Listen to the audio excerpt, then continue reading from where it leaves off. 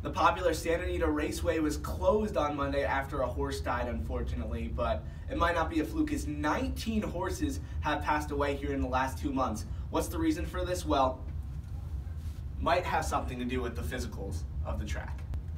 James Cassidy has been a trainer since 1980 and has 40 horses here in Santa Anita. He thinks something is wrong with the raceway that is causing the horses to fall, specifically when wet spots aren't sealed properly after heavy rains. It isn't just Cassidy who has this concern. Santa Anita itself and the California Horse Racing Board have spent the last 2 days taking moisture samples from the soil to look for soft spots in the base of the track. When thoroughbreds run, they can reach speeds of 40 miles an hour. So just imagine how fast they run, and then one weird step, and that could be so fatal, making it essential for the racetrack to be in the best condition for these horses.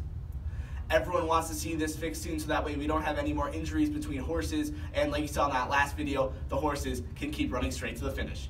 Live from the Santa Anita Racetrack in Arcadia, California, Jonathan Banks, QNN.